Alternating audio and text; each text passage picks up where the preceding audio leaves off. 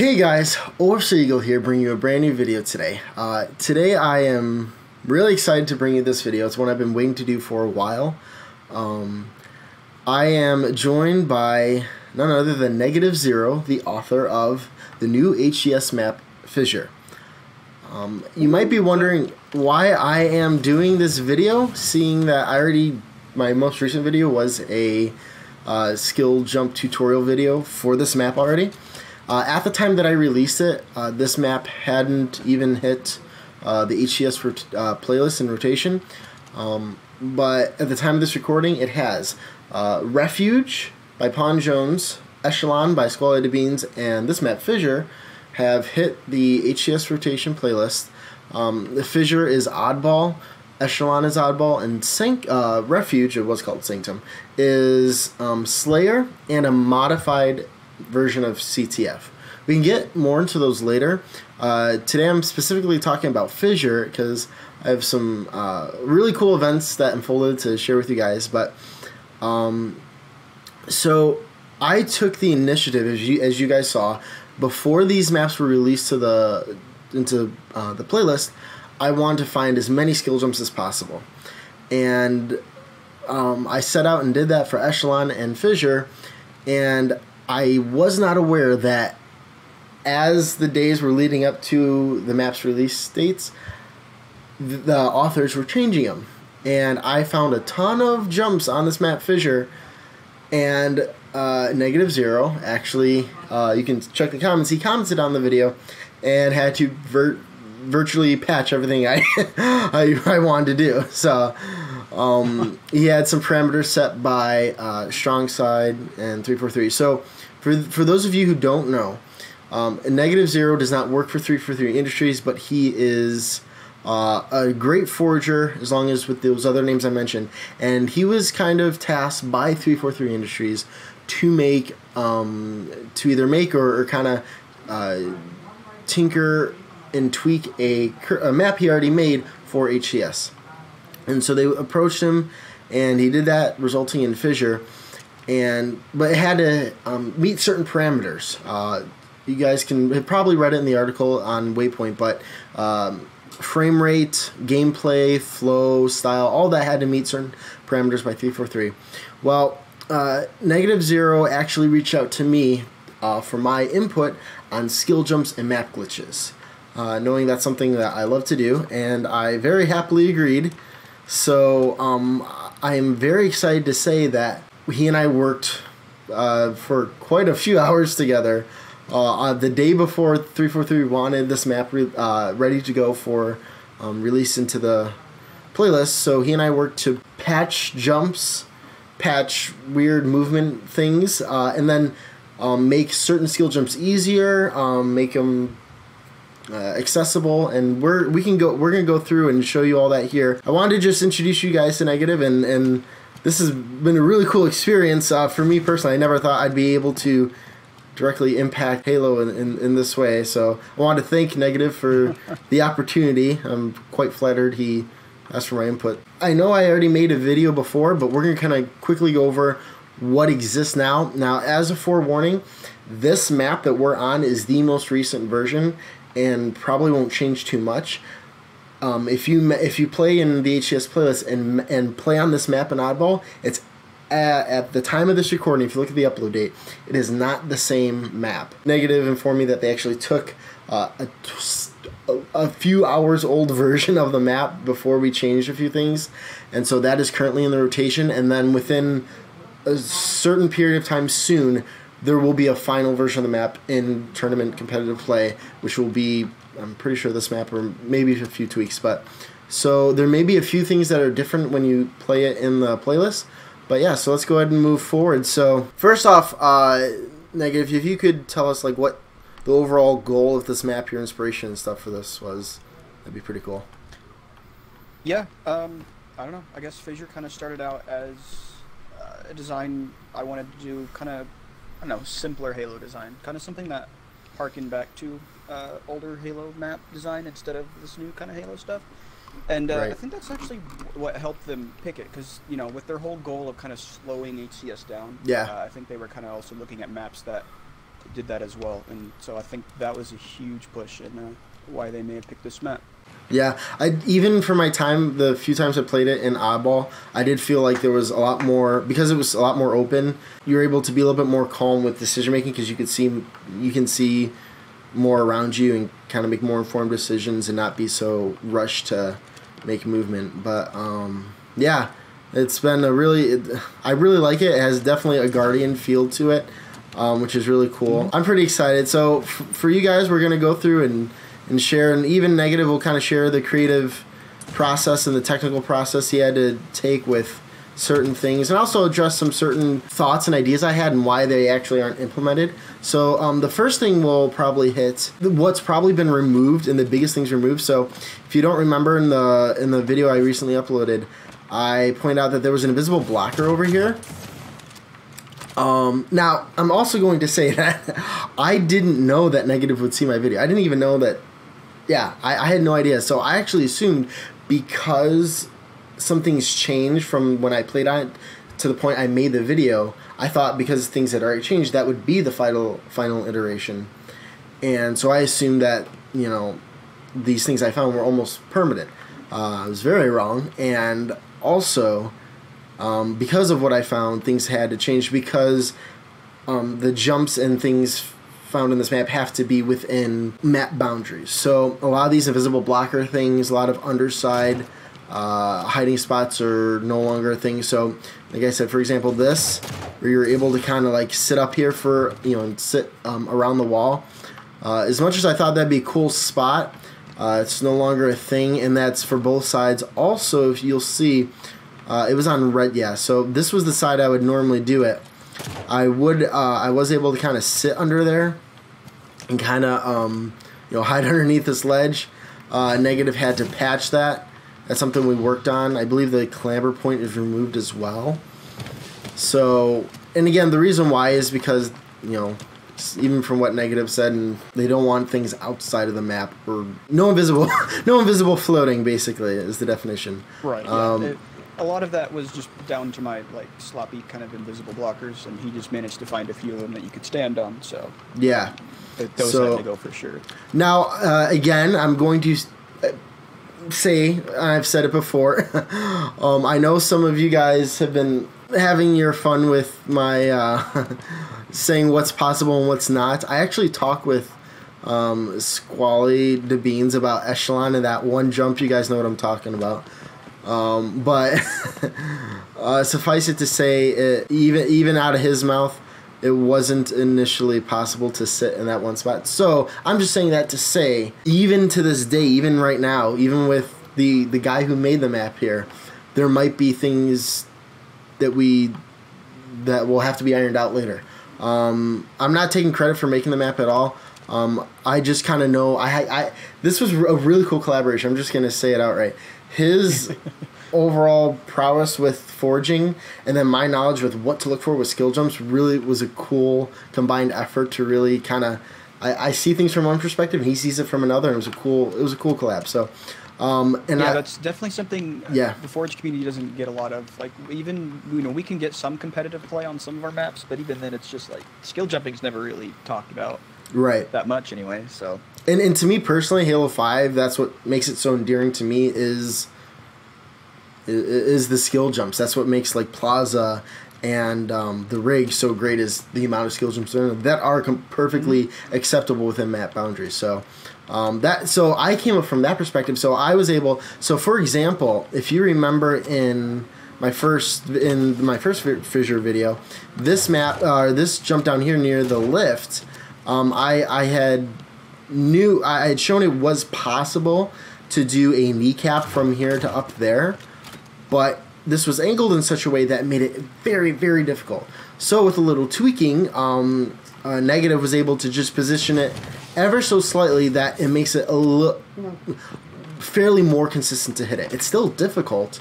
We still wanted to have retain a level of difficulty to all these jumps, just not like without any margin of error. Like, not that like do one thing wrong and completely mess up. Just if you can do it under pressure, great. It is still possible to mess up, like right there.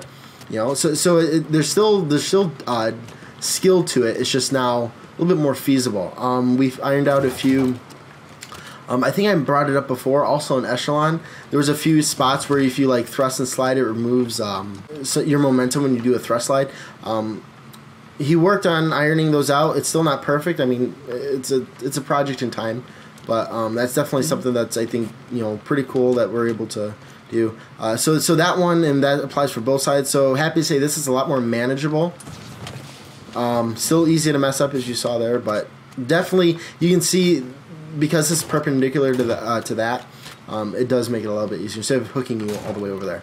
The other thing that we tweaked is this window. I don't think I brought it up in my initial video, but my initial thought when playing with this is that this window kind of was like, not purposeless, like it allowed you a sight line, but you couldn't really hide behind it anyway. But it was too small for you to clamber or get through in the initial iteration. And so when we talked about it, I thought it'd be cool from a competitive standpoint. I want to be able to have sometimes options for angles of approach, and with the way this was, you could see someone here and shoot them, but you had to navigate through here. You could either go up like this and go around, and that was it. There was no other angle of approach except, I think, going through here.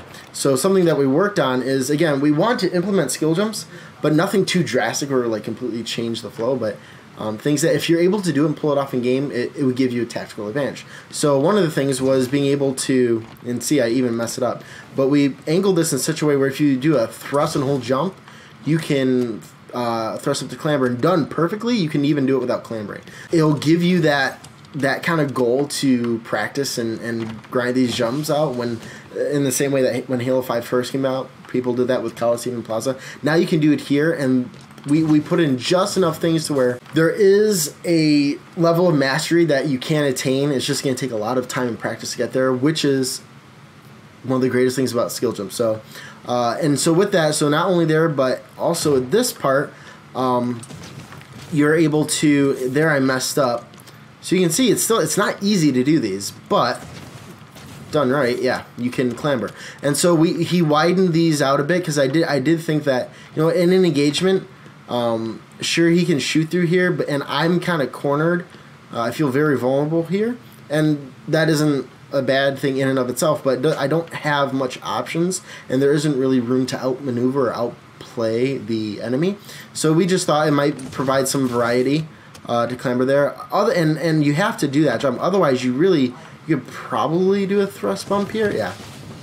Or yeah, so maybe not. So it just really forces you to master those skill jumps to a point where you're able to pull them out in game. That will be really useful. So yeah, so I think it's only accessible through there. Another thing is we did retain these this in here. It is something that was very that he and I both kind of agreed that could be a tactical advantage and not overly abusive, because you are exposed, yet at the same time it is difficult to do, so there is a risk in doing it. We don't want to make skill jumps so easy that there's no risk and that they're just completely advantageous. That's where the skill gap lies, in my opinion. So we were able to do that. Also, and we were trying to work out, like, so over here, like, you're able to sit up there. So I thought it would be possible to sit on all of them. So we tested out. He removed this piece, and it's physically possible to stand up there. But with this piece there and that piece, I can't seem to work it out. Maybe you guys can. Again, it's gonna take a lot of time before we completely iron out these jumps, but I've yet to hit that jump. If you could, that takes a lot of technical skill. I don't know how advantageous it would be, but yeah. So we left things there to be explored. Inversely, though, certain things we didn't want to keep because of just how cheap they would be. So, for example, this spot right here, you were able, in the right way, be able to sit up there, and that's a little high. Especially for like coming up here, there's like no visual. Like you can even turn around here and look, and you wouldn't see that guy if he was sitting all the way up there. So that's something that he patched. This one was actually, would you say, Nega, that no pros attempted that, or they did? No, I've never seen that jump before. Okay, so Yeah, so Yeah, that. Negative was given feedback from Strongside, who spoke on behalf of the pros when they were doing their scrims and testing for this map. And did you also watch the gameplay from pros to kind of like... Yeah, I watched a lot of the gameplay. And so thankfully I can actually say that I was I think this is a very cool jump, but also I think advantageous. And isn't so big, but so that remains unchanged. Here's something where one of my ideas got nixed. I really felt for like down here, this platform, this blue underpass, for both red and blue, I really felt the desire to go and do this jump. But no matter what way, no matter how, it's impossible from what both Negative and I know. And so what I thought is, because of this layout, if there were enemies up here, I felt very vulnerable here because there's no escape route besides up the lift, which if there's an enemy actually up here, they can just pre-nade you. So I didn't like how exposed and like vulnerable I was in all of that. With that being said, I had the idea of actually tweaking the placement of that bottom platform a bit. And it had to be done very precisely, but being able to do a thrust slide up to there. I changed the angle a bit and changed the distance, but as it stands, this is once you're in that area, there is a area to you don't have much of an escape route. And we were actually talking to Squally to Beans, and he made a good point. If you guys remember the map countdown, which from Halo Reach, there was an area, the bottom mid was to be avoided like the plague because of just how vulnerable you were, and there really was an escape route. And he did make a good point that one of the biggest aspects of that was if you were able to make it through there without like getting out of there quickly or whatnot, and you were able to make it through alive, that was kind of a victory in and of itself. So that's what he kind of assimilated to this area, is being able to like maybe get an engagement here and come out alive because of just how exposed you are, and now with the removal of ground pound and Spartan charge, like I could see like you can sprint, thrust, and do a Spartan charge this way, but now that that's removed, you're kind of here for a long time. So it does add that level of skill in and of itself there. You're just, once you're here and you're in engagement, the only option you have is to get into a gunfight. Also, Strongside did nix this idea, lengthening this out and tilting it, because they didn't want this to connect, to be able to go from here to there. They thought it was just a little bit, it could change the flow of the gameplay too much, being able to now have another area of the map accessible where it wasn't before, and it's just like a whole nother area, and like from or not a whole new area, a whole new approach to that area that wasn't there in the first place. So they nixed that, which is fine. I mean, I completely understand. But basically everything else I think was left. So the other thing that we changed was, I believe, yes, in here we have the he changed. So in here, I think I mentioned before in my video, I'm not sure, but I thought it'd be really cool to be able to do a thrust slide off one of these. But because of the Lego-looking nature of the blocks, it would be impossible because your legs would clip on the edges, on the corners. He did put invisible blockers in between, so it is possible, but it is very difficult. And the reason why is, for some reason, I've done this over and over again, the edges clip your Spartan for some reason. Don't know why, and I can't do a normal thrust slide off of it. But if you approach it, and if you basically delay the timing enough, it will work. It's just, it is not natural. And when I say natural, you're normally used to, like, for example, if you're sprinting up here and you want to thrust slide, you can hit the edge and then do something like that. Well, for some reason, these edges of the block don't allow that, so you have to delay the timing, and so it kind of forces you to be a little bit more aware. There, I messed it up, but it is possible. You just have to get used to a different timing, a different rhythm. There's now even a bigger skill use in there, I think. So that goes for both sides. It is possible. It just takes a lot of playing around with to get used to. I'm trying to think. There was also an issue with here. If you were like eye level with this, even if you were high up, you wouldn't be able to clamber. For some reason, I believe that's ironed out. The rocket launcher. Go ahead and Negative, if you wouldn't mind, go ahead and tell. This has a lovely history. Right. So what I went to do. Explain it as best I can. Yeah. So one time I went to Combat Evolve this and it didn't work, and then I asked Negative why, and this is what this is the story. So sometimes in Forge, objects aren't exactly what they look like. A lot of objects are kind of made from other objects, and so there's kind of just this leftover ghost geometry there. And a lot of times, your Spartan won't ever interact with it, like ever. Like it's just you wouldn't think it'd ever affect the game, but sometimes it'll just have this random, effect that, for instance, plasma grenade explosions don't travel through it. So if you would ever try and combat evolve this rocket launcher, about a week ago or a few days ago, nothing would happen. It would just sit there, and it looked like the nade just didn't do anything.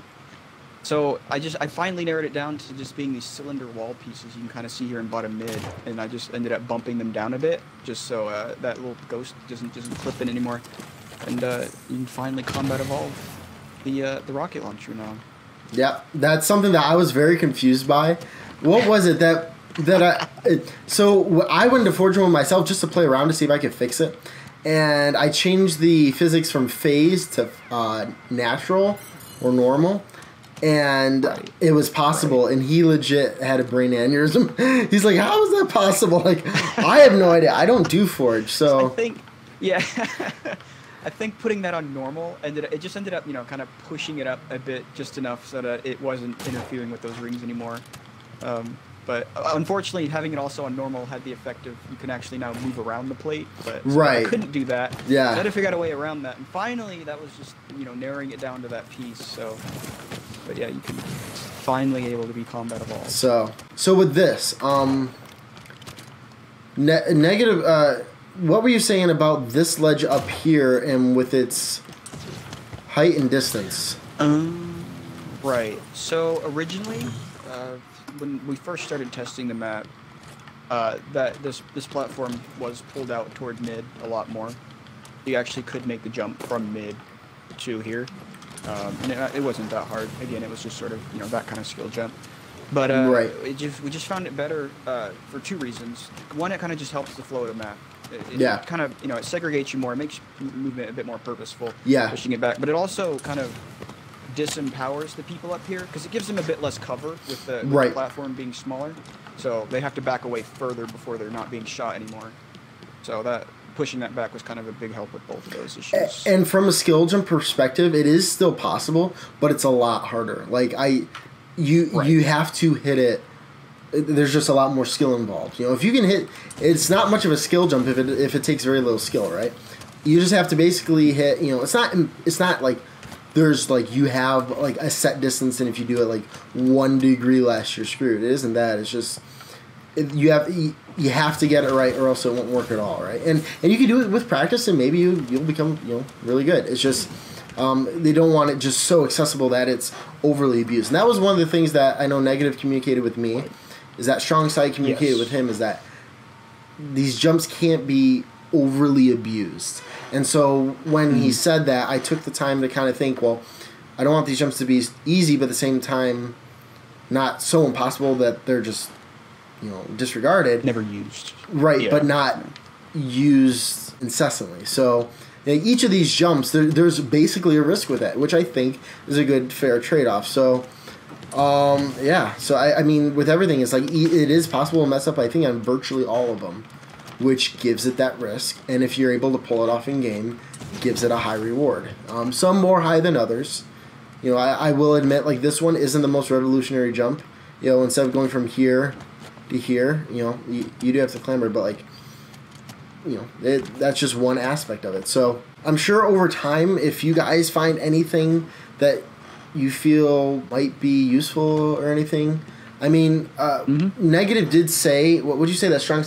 No changes can be made to the map without Strong Side or Unishek's permission now. So when we No, okay. Yeah, I can't make any changes unless it goes through them first at this point. So even if that doesn't mean, so if you guys feel find anything or have any suggestions or concerns, or you find a glitch, or oh right, yeah. So if there's anything like that, you can still send it Negative's way or even my way. Like if it's more of a skill jump perspective, it'd probably be easier for me to discern whether it's like possible or it's just a glitch. I don't know. But if it's something more, I don't know, gameplay, I don't know. We're still open. This isn't the final iteration, like I said. This will evolve minutely over time, nothing too drastic. Right. And you know, if probably I'm just gonna guess that over time, as this map is and the other two maps are observed, there may be jumps that I thought weren't that bad that maybe start being abused and we have to redact it. I don't know. Well, we're going to continue talking about it. I mean, I'm not taking credit for this map at all. Just I'm, you know, happy to have input with the skill jumps. And from my perspective, I'm happy to say that I feel like these all have a really good amount of skill with a high risk, high reward aspect to it. So yeah, so I'm happy to say, you know, I was able, you know, this is, I'm not gonna lie, this is a really cool opportunity that I'm very thankful for Negative for, and that to me is something that I'm to be honest, I know I don't kind of seem like I'm over the moon to be able to have a direct hand in shaping this. And if at some point I see the pros doing my jumps, that's awesome, you know. So yeah. And I just want to say I do appreciate the help, man. These Forge maps are always a huge collaborative effort. There's a lot of people that like work on these, and I've never been able to have someone. I've never thought of even having a jumper look at a Forge map before, but having the opportunity, this is a really cool collaboration here. I think it could be a cool like meta, like just moving forward, just having that sure. That marriage of like forger and jumper, and both become more educated about the other as time progresses, I think would just benefit the other community overall. So with that, I'm gonna wrap up the video. Thank you guys very much for tuning in. Thank you to Negative for the awesome opportunity. If at any point, I know Squally to Beans asked me a little bit about a few things for Echelon. I only tweaked I think two or three things, not near the impact I had on this map. But so with that, I'm going to say thank you guys for tuning in. If you liked, please be sure to go ahead and subscribe. I think Negative has a channel as well. Be sure to give him a check. I'll leave a link in the description down below. And I look forward to see what this holds in the future. I'll see you guys in the next one. Peace.